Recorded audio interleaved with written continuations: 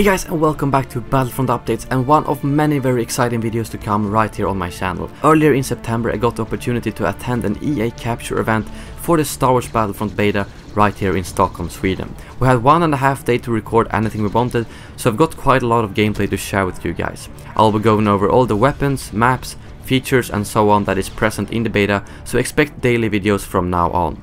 But I thought I'd start off with this drop zone gameplay, as it is one of the new game modes that has not yet been shown to the public. This was one of the best rounds I got score-wise, so I thought it would be the most entertaining one for you guys to watch. In this game I was rocking the DLT-19, which is my favorite blaster so far in the beta. It's basically like a light machine gun. My star card setup consisted of this cycler rifle, a very interesting sniper card that I'll be talking about more in a video soon. The personal shield that lets you reflect laser projectiles and explosions for a short while, and lastly the standard thermal detonator that you all know from the movies. The star card selection is quite limited in the beta, but this is the setup I ran during most of the event, even if I switched it up from time to time to get some footage and experience with all the gadgets and weapons. The goal of Drop Zone is, as I've talked about in earlier videos, to capture these drop pods that comes falling down from the sky. Whenever a drop pod lands on the map, it becomes active, meaning that your team can claim it. And after the drop pod is claimed, you can see the bar around it slowly starts to fill up. And when it completely fills up, it means that your team has captured that pod and received 1 point. And if the enemy team manages to reclaim the pod before you completely capture it, the timer restarts, which means that some pods can be active for quite some time if both teams keeps reclaiming them. At this point, a second drop pod might actually drop down from the sky, meaning that 2 of them will be active at the same time. When this happens, one of them is usually captured very fast, since it's hard to keep an even battle at 2 separate locations. Whenever a pod is completely captured, it will spawn 3 power-ups shortly after, so even though rushing to the new pod is #1 priority, it can still be good to stay for a few seconds at the captured pod to get the power-ups. Because I noticed multiple times when I was playing the game that I could just stroll in and grab some of the enemy's power-ups because they rushed away from the captured pod so fast. These power-ups can actually be to a lot of use in Drop Zone, since if you get something like an orbital strike or a thermal imploder, it can completely wipe the area around the pod, meaning that getting to the pod first isn't necessarily the best tactic. The game runs until one enemy gets 5 pods or until the 10-minute timer hits the end, and when it does, you will still have to fight for the last active pod, so it happened multiple times that one team had 2 points and one had 3 when the timer hit 0, and then the losing team actually captured the last pod and tied the whole game. Overall, my first impression of this game mode is that it's really fun and intense, and I'd possibly say it's my favorite game mode for now, even though I do of course miss the heroes and villains not being in this actual game mode. But I love the whole mechanic around the pods, power-ups and so on. The Sullust map is also really fun to play on, since it has a good layout with the verticality that gives you a lot of options. Either you can take a jetpack and take advantage of the leverage, or do like me and bring the cycler rifle instead. I'm gonna let you guys enjoy the rest of this Drop Zone round without commentary, but I'll have some more detailed tips and tricks videos for Drop Zone and the Sullust map later on. Enjoy! We can't let that happen.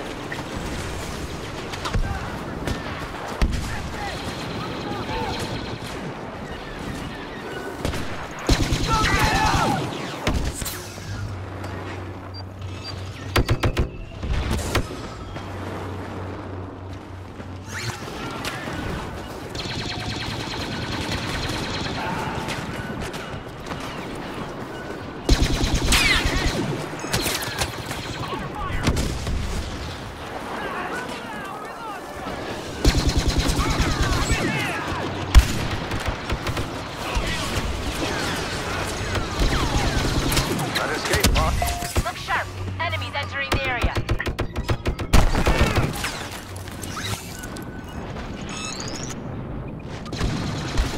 Scanners are picking up the location of another pod.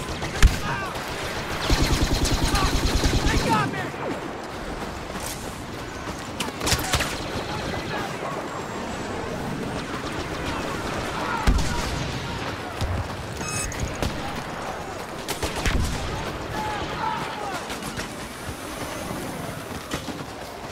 If the Imperials capture that escape pod, they will have the upper hand. We can't let that happen.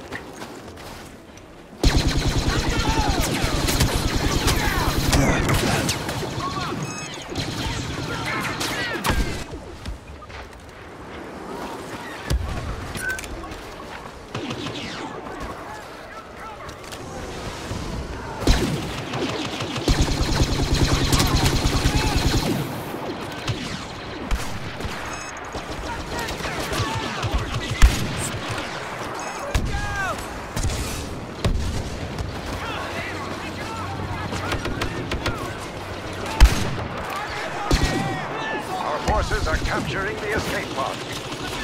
Enemies up ahead!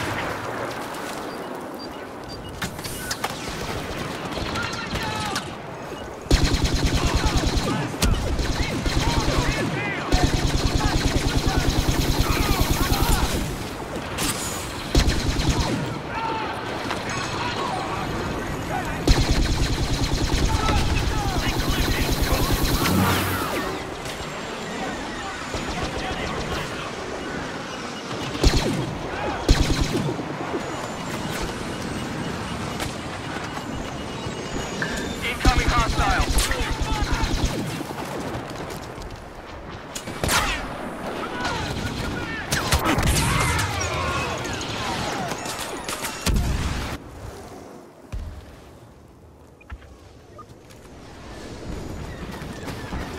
That escape pod will soon be ours.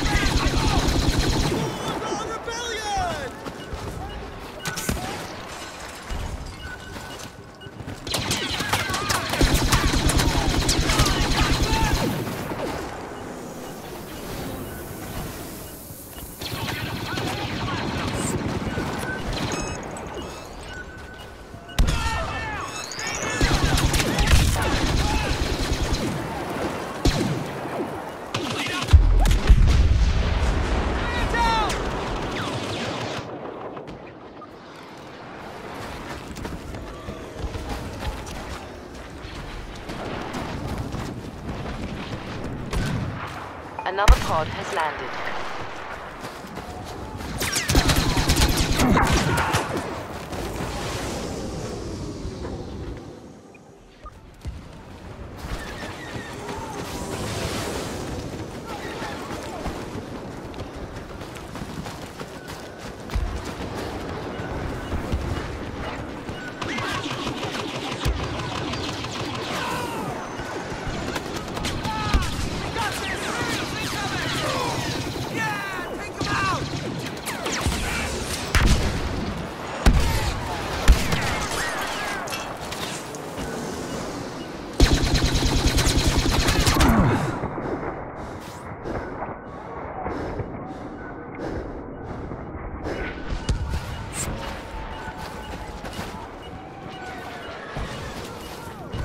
Stormtroopers are about to secure that escape pod.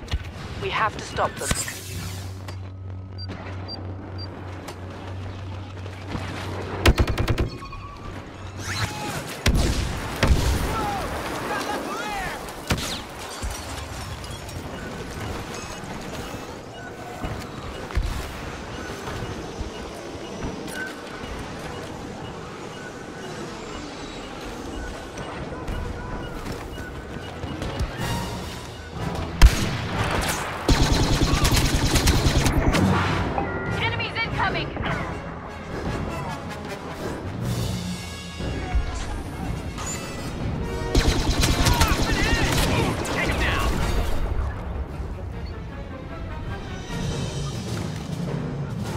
The escape pod will soon be under our control.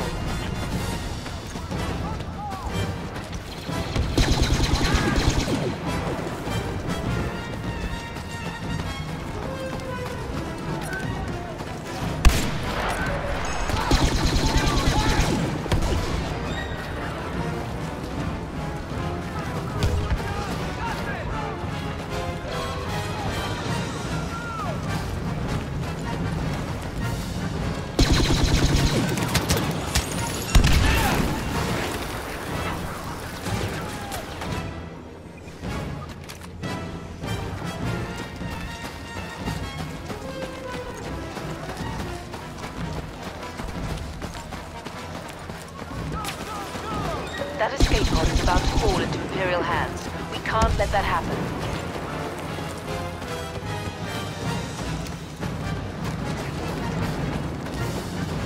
Stormtrooper sighted!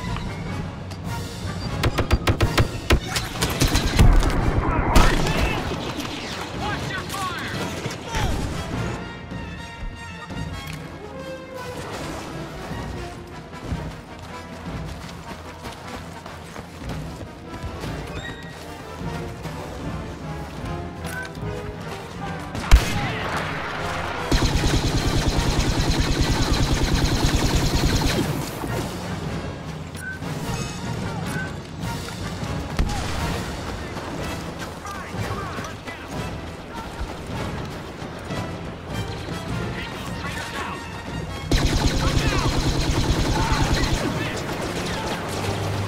Thank you guys for watching all the way to the end. Make sure to check out all my other new videos on the channel by clicking on the screen or in the description below.